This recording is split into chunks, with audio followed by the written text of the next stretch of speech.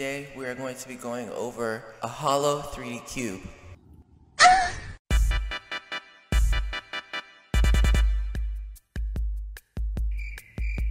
First thing we're going to do is create a new composition, so I'm just going to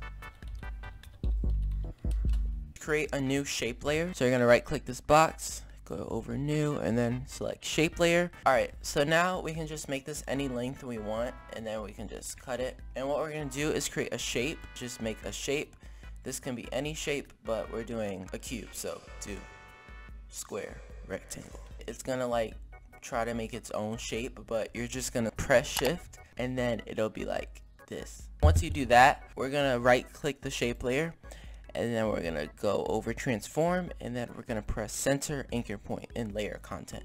Now we're gonna press control home, and then this is just gonna center the anchor point. So first thing you want to do is make this 3D, and then you're gonna duplicate it 5 times. So press control D, and then in total you should have 6. And then after we do that, we're gonna change our view to custom view 1, and then what we're gonna do is make our cube. So we're gonna press R on the second layer, and then you're gonna change the Y rotation to 90.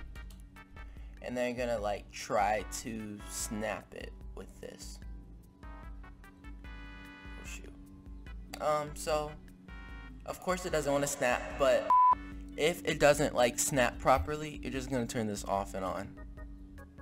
Oh, so it wants to be, oh, there we go. It snapped, guys. Now we're gonna go to our third layer, press R, and then we're gonna change the X rotation to 90, and then we're gonna place this at the bottom. It doesn't matter which order you do this in, but just make sure it's a cube. And then we're gonna change the fourth layer. We can just push this back and put it on this side right here. You might have to like play around with it because it doesn't want to snap. It's super weird, guys. What the heck? Boy, if you don't get your squiggly.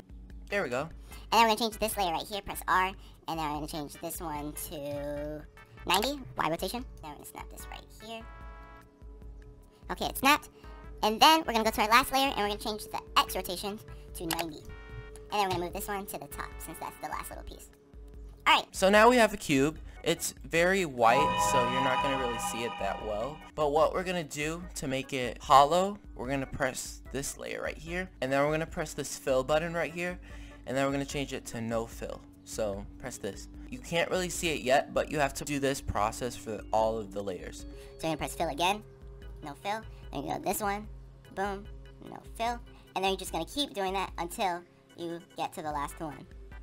No fill, boom, fill, no fill. And then we have our cube. It's hollow, guys.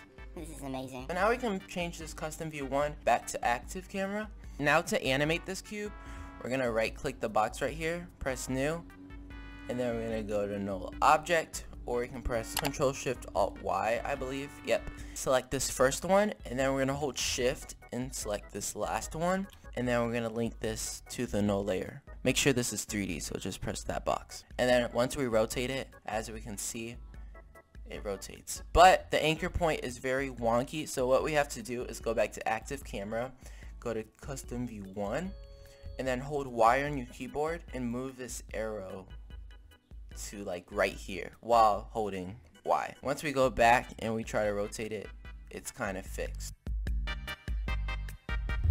Okay guys, so once you think your cube is all centered, go back to active camera, and then we can animate it to whatever we want. So I'm going to press R on my keyboard, press all these if you want, and then we're going to go over here, like somewhere around here, and then we're just going to rotate this. I'm just going to rotate this way. And then what we're going to do after that, graph it. So we're going to select all of these, right click one of them, keyframe assistant, easy ease, select one of them like up here, select the graph.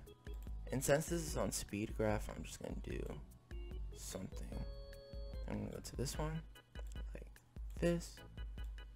We add motion blur, and once we play this back, oh shoot, this is really fast. We can drag this out a little bit more. Alright, and then we have our cube. If you want, you can actually add pictures in this cube, so to make the picture 3D, and they're going to connect the picture to the null layer, and then once you play it back, it'll move with it, but it's not in the center, so what we have to do is move this arrow thing inside the cube, and then once you play it back, we have a picture in the cube. Now we're going to pre-compose all of these, and then we're gonna duplicate this, pressing Control D, and then we're just gonna add deep glow to like give it more coolness. Thanks for watching. I hope you enjoyed it, and let me know what tutorials you guys want to see next, and I'll see you guys in the next video.